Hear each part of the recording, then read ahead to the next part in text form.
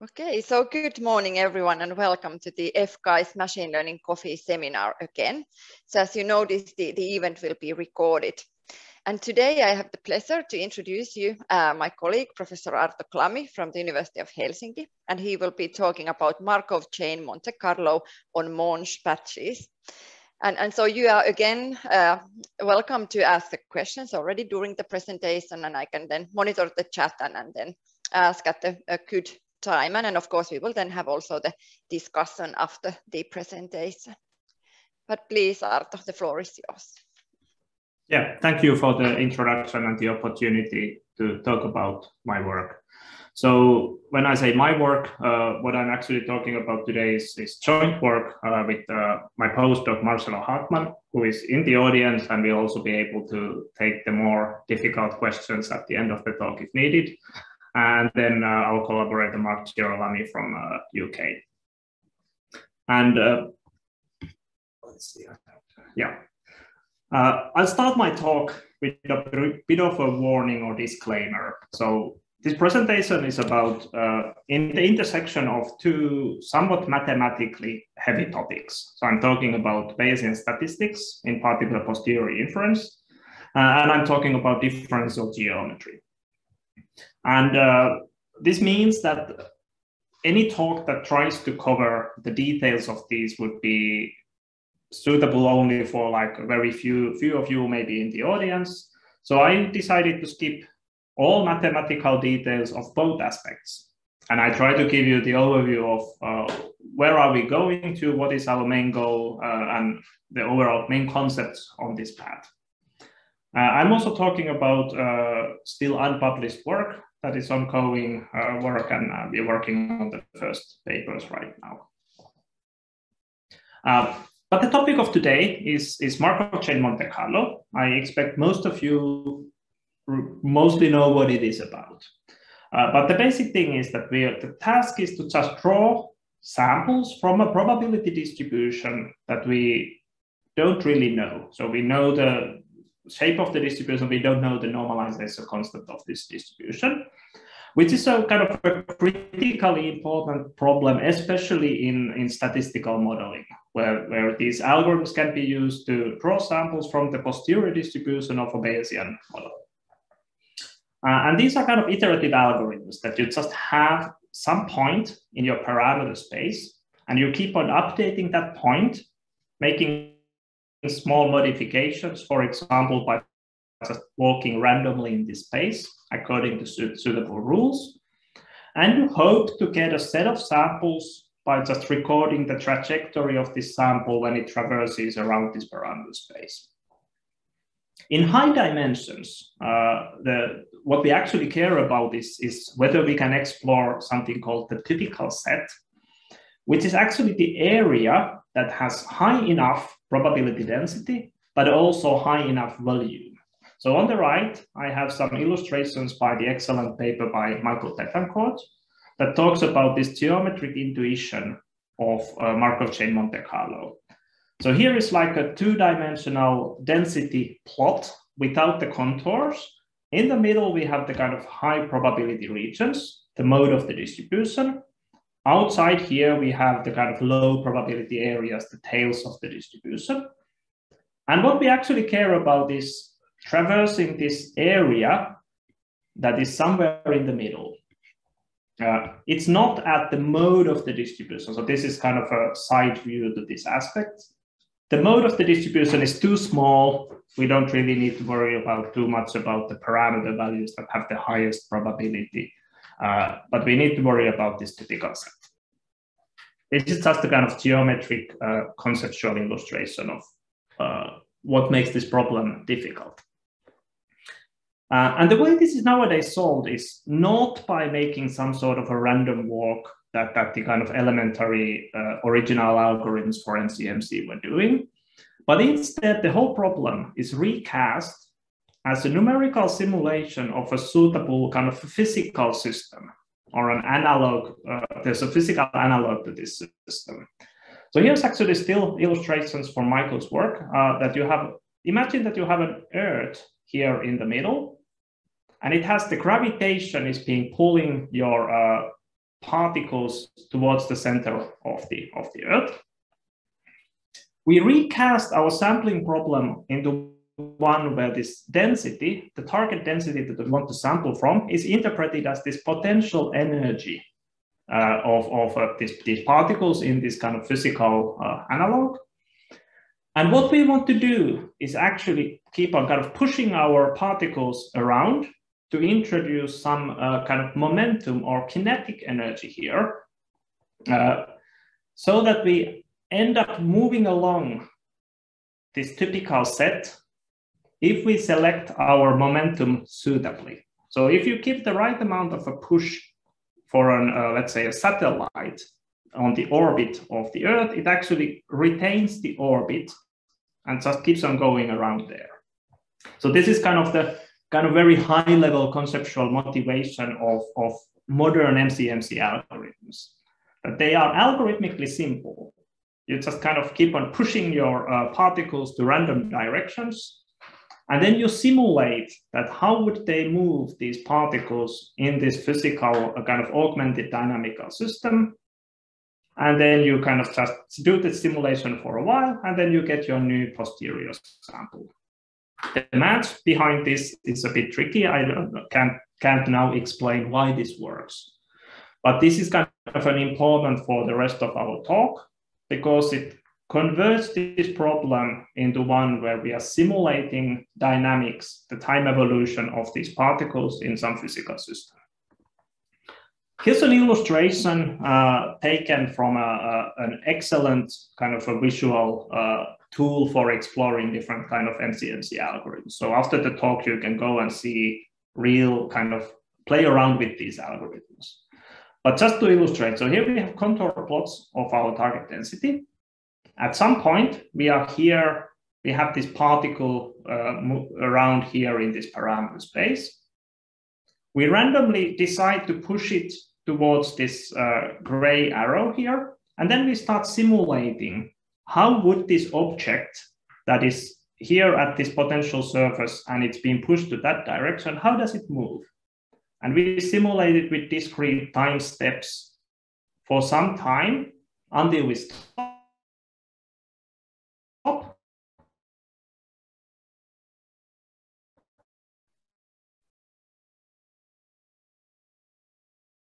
And then very briefly about the math behind this. So I'm showing you a lot of equations, but I'm not expecting you to really read any of them.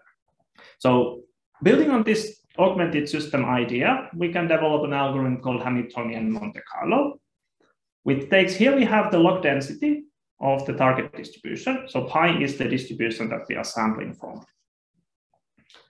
Hamiltonian is our kind of defines the energy of this augmented system.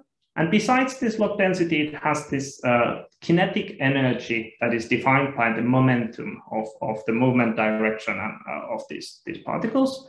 And then something called the mass matrix or metric tensor. And the numerical integration of how do we make these small depths around here is that we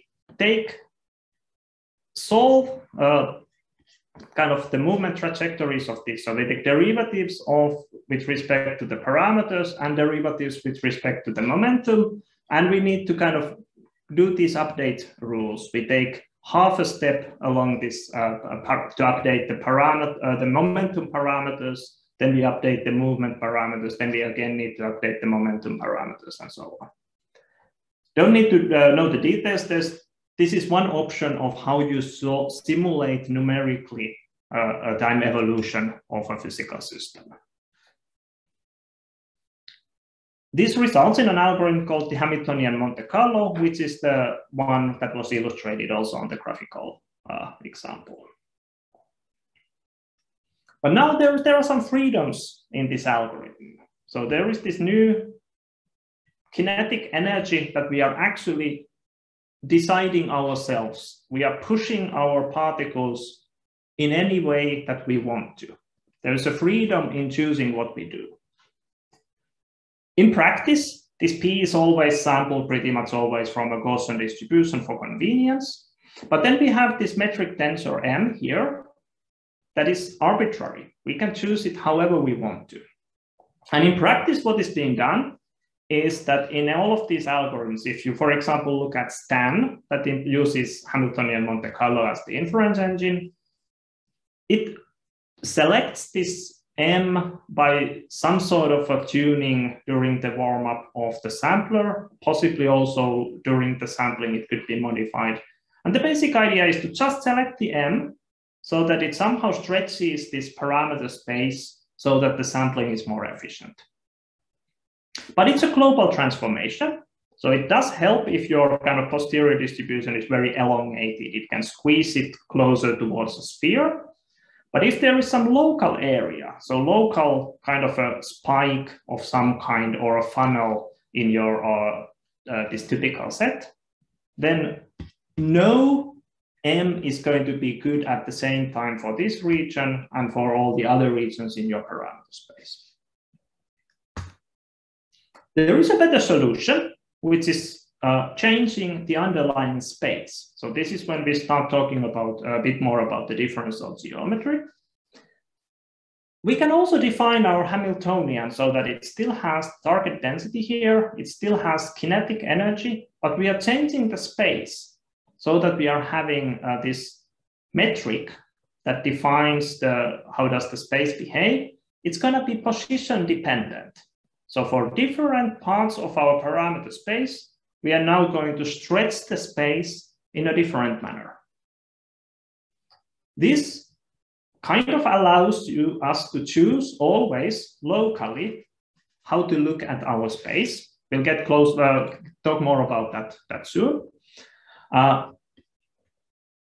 This can be done for a Hamiltonian Monte Carlo. You just plug in an arbitrary position-dependent metric here, and you can still do this numerical simulation of time evolution of your particles in this dynamics. It's more difficult. Now we actually have something called implicit equations. So we are updating our momentum, and it actually depends on the gradient of this Hamiltonian at the updated momentum location. So you need some sort of fixed point algorithms for converging these update rules, but nevertheless, it can be done. Then there is the question of, originally I said that the metric tensor M was arbitrary. Now we replaced with the position-dependent metric tensor, but it's still arbitrary. You could still use any metric you want. The practical choice proposed by Girolami and Calderhead and used by pretty much everyone who works with these things is the so-called Fisher information matrix. It has this a bit nasty looking equation, don't need to worry about it. What it does in practice is that it stretches and rescales your parameter space locally to kind of align with the curvature of the kind of density, probability density that we are sampling for. It's kind of nice. It has very nice theoretical justifications that I'm not going to here. It can only be used for the kind of posterior inference use cases for NCMC, not for sampling from arbitrary probability distributions, because it depends on the underlying probabilistic model. And actually, this is an expectation, which means that in practice, it requires computing integrals over the model, and it may be actually difficult to compute this. But nevertheless, it can be done. It looks like what we have on the right-hand side for one particular example distribution. It actually helps tremendously. So this is an illustration from Mark's paper from 10 years ago. There's just a posterior distribution of some not so complex model, a simple model that still has a problematic area in the parameter space. In a Euclidean metric, we end up spending a lot of time exploring completely irrelevant regions of the parameter space. Whereas when we switch to this metrics induced by the Fisher information matrix, it very rapidly gets to the part that matters for this problem.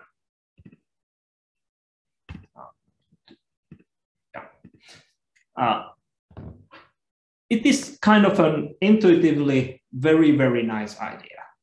We can handle difficult parts of our parameter space by suitably selecting the kind of metric at every position independently.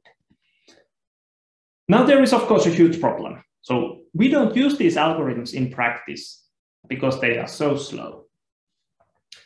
They do explore the typical set much better, but every step of this numerical integration is now way slower than it would be in the Euclidean metric.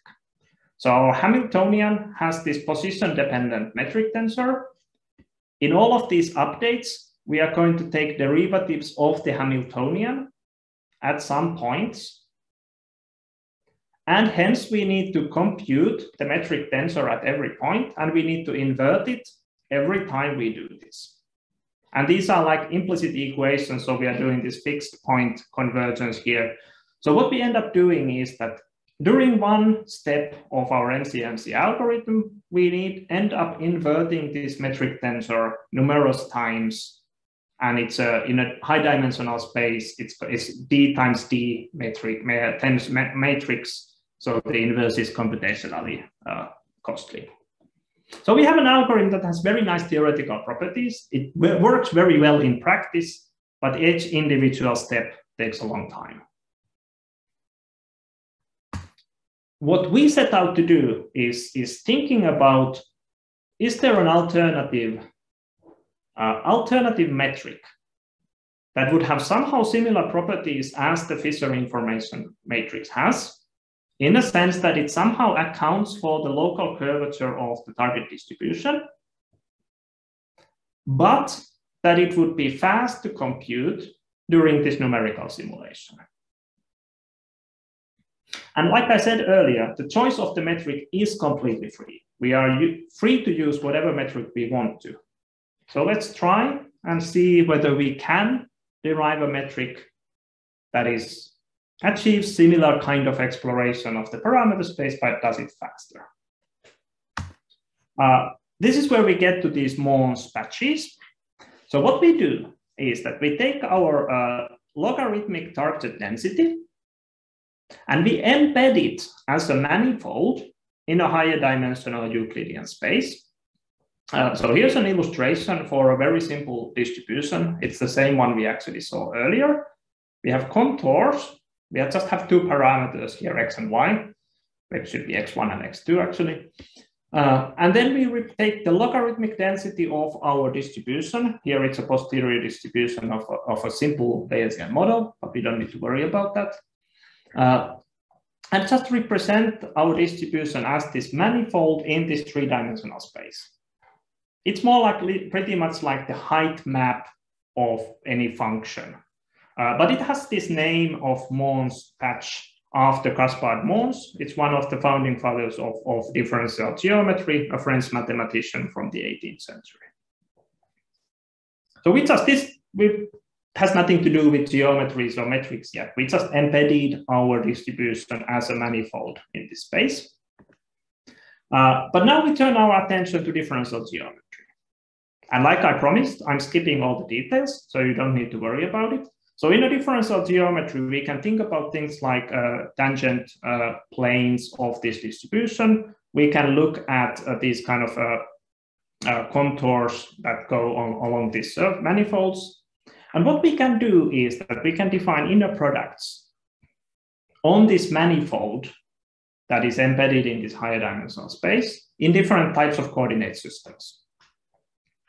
We choose one particular choice of these by doing this Monge patch representation, where based on the inner products, we can then derive quadratic forms for computing the metric tensor that end up looking pretty much like this. So we have our manifold, we're taking derivatives with respect to different parameters and looking at the inner products of those.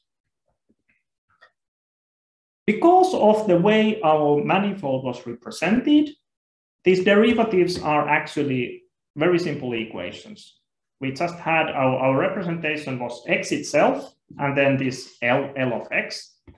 So when you take the derivative with one of the coordinates, it's just going to be 1 at one of these coordinates, and then the derivative of the bulk density itself. And once we now look at the outer product of these derivatives, we actually get a metric tensor that in matrix form looks like what we have here at the bottom. It's an identity matrix plus an outer product of the gradient. So it's rank 1 plus diagonal matrix. This is simply one metric tensor derived for this particular embedding using kind of basic properties of differential geometry. It has some nice properties that are very much aligned with our goals. First of all, it has fast inverse. It's rank 1, so we can use a simple equation to compute the inverse without requiring kind of explicit matrix inversion algorithms. Because of that, it also has fast determinants. Never mind actually the expression. This is for one particular special case of a determinant that we need during the later work. But you can imagine that because the inverse is fast, the determinant is going to be fast as well. There's also a concept called Christoffel symbols that is important in differential geometry. I don't even say what they are. But for this particular metric, we also have a fast expression of computing this Christoffel symbol. It's indexed by 3 different terms, all going over the d dimensions. But we can compute them relatively fast. And now if we take a look at what does this metric look like? So we wanted a metric that somehow encodes the local curvature, maybe in a similar manner as the Fisher information matrix that's already been demonstrated to be useful. Here's it just looking at one of these, our example posterior. Here's whatever the metric the Fisher information matrix induces. Here's the corresponding metric induced by our Monge patch embedding. It looks similar, but it's different. It shouldn't be the same. But what we care about is that in these areas that are far away from the mode, it behaves in a similar manner. It's going to induce a movement that goes kind of along these contours here. It also has some nice properties that kind of mode of the distribution, it's actually going to be an identity matrix. So it doesn't stretch the space at all in the mode of the distribution. So it looks kind of visually reasonable. So let's then take a look at how does it work in the context of Hamiltonian Monte Carlo or Monte Carlo algorithm in general. We demonstrated until now in the case of one particular variant of Hamiltonian Monte Carlo called Lagrangian Monte Carlo. I don't go into details of what that algorithm specifically does, but you can just think of it, it's almost the same as Hamiltonian Monte Carlo, but it gets rid of that if we operate in Riemannian geometries, it gets rid of the implicit equations we needed for numerical integration that the Riemannian manifold HMC has. And it does that by, instead of using momentum, it uses velocities that are pretty much just the momentums rescaled by the metric itself. So it has a very good properties. It has explicit numerical integration, which is typically faster. You get rid of these fixed point iterations. But because of this, it actually, the update rules themselves are much more costly. In particular, we now have these Christoffel symbols that I mentioned before, and we actually have the third number of those. So in practice, this is again an algorithm that is, in a naive way, it's usually slower than Hamiltonian Monte Carlo. It needs a lot of computation for individual operations. So it's not really being used very much, but it has this particular advantage over HMC. Now, if we just take our metric and plug it in, and let Marcello work on the equations for a couple of days or weeks, we'll get completely explicit numeric integrator for solving the dynamics in this Riemannian metric that is induced by our embedding. That is terribly ugly. There's lots of computation happening here, lots of matrix and vector products and so on, but it doesn't have any matrix inverses. The Christoffel symbols that Lagrange and Monte Carlo needs have kind of disappeared because of simplification for those computation. And finally, this LMC also has requires determinants when computing the accept reject check of the MCMC. We also don't need to do explicit determinant computations at that point. So we can do this. Then we can take a look at, does it work? So here's an illustration of taking one of the prototypical problem cases for MCMC algorithms. This is like a target distribution that has this very narrow funnel going here. And you can kind of more or less choose either that your algorithm is good at exploring this area or that it's good at exploring this area. Here's what happens if you take a standard Hamiltonian Monte Carlo. Here, even a more advanced variant that called no U-turn sampling. Irrespective of what metric tensor you choose, it ends up having problems in this. It doesn't actually even go to this funnel area here, and then all the marginal distributions are going to be wrong. Our sampler in this new metric, it nicely covers the whole distribution, results in the nice correct marginals. So it behaves well in the same sense as a Riemannian manifold HMC using the Fisher information metric would. Another example, just looking at this kind of probability distributions that are like donuts here. If you make them more and more narrow, it gets harder and harder to sample from them. We get nice coverage, nice exploration of the distribution in all cases. Whereas standard HMC in Euclidean metrics starts to be inefficient when you make these donuts more and more narrow. So to conclude, where we are now is that HMC has its own problems with difficult areas of the posterior distribution.